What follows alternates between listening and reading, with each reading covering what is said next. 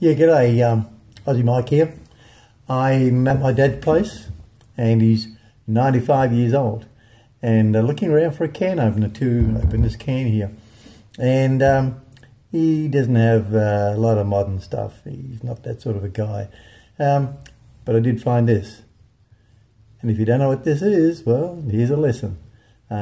This is the old-fashioned can opener. There's a number of different types of these around. They work in a similar way, but essentially it's just a prong and a leg.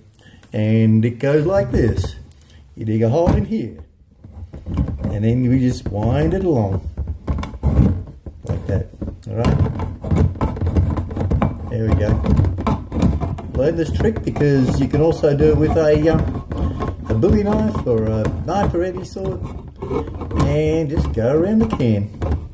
You can't take too many big bites with it because it'll get stuck on you, but just persevere. Here we go, and makes a little bit of a mess of the metal. So when you open it up, you really have to be careful about cutting yourself. Never lick the edge. Yep, we're nearly there. And guess what? This can opener has got to be maybe World War One.